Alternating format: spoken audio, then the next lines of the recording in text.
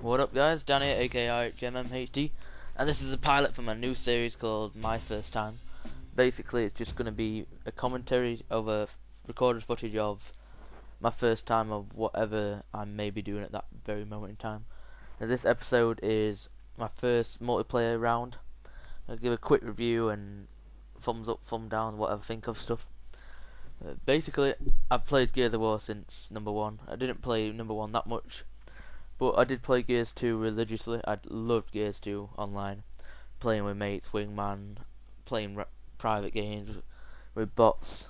It's so fun. It's just one of those games that if you want to get away from the frustrating world of Call of Duty or FIFA, where if you lose you're so frustrated, you come on here and it's a fun game to play.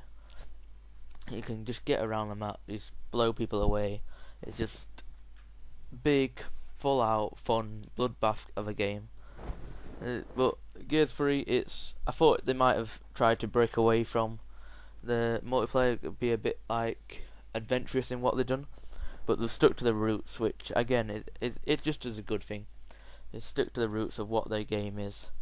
You got your big shotguns, you've got your big chainsaws, your lancer, your other added guns I've added this year, and it is a great game.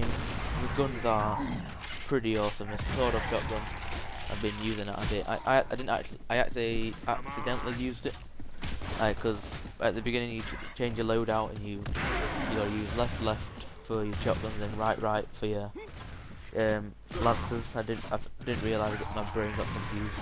So when I clicked left, I went to sawed-off. I clicked right to go back and end up clicking the wrong one. So I ended up playing my first round with the sawed-off shotgun. And pretty much the game is about flanking on multiplayer, it seems. You've got to get around the left-hand side of people or right-hand side. You've got to get behind the enemies and you just try and get behind them to kill them. Because if a one-on-one situation, it's whoever gets the most bullets in. So if you get behind, you're going to have a big advantage. And that's what it seems a lot of the time you are about flanking. And you've seen a couple of times where I die. They must be teammates on the other side together. So you come up with 2s and 3s, which I think is a good tip. If you play with teams, you can get around the map in 2s or 3s and you just blow people away, because 1 on 3 on Gears, 1 on 2 even, you have no chance unless you are a beast at the game. Pretty much you have to, if you go in 2s, you're going to spray the hell out of that one guy, he's dead. If you're 1 on 1, like I said, it's just a spray out whoever gets the most bullets and you're dead. Graphics, I love the graphics on Gears of War. They don't try and take them too seriously. They like to be a bit of a cartoony. They take more care on the gameplay and how you play rather than the graphics and visualize. But that's what Gears is. It's like a cartoon. It's fun, not serious. You just want to play. You don't really care about where you're playing or what the graphics are. You know who you do. The enemies have their own identity and their own visual effects. The graphics are good for what Gears is. Compared to other games, then it's not up to scratch with modern day games, but it is Gears of War. You don't expect great graphics. The maps. This is my first map. I played a couple on the beta.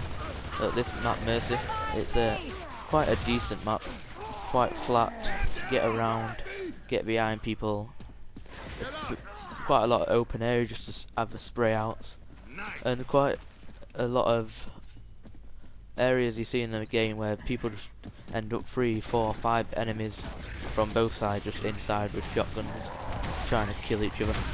So if all the maps are like this one, then yeah, I enjoy these types of maps. Open flat ground, reminds me of like Bog on Call of Duty 4. There's nowhere to really camp, they're just flat out, end to end. You can snipe, you can run around with a shotgun, you can run around with a spray gun and get your kills however you play.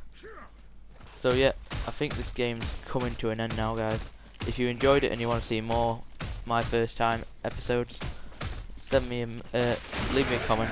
All links in the description. Follow me on Twitter.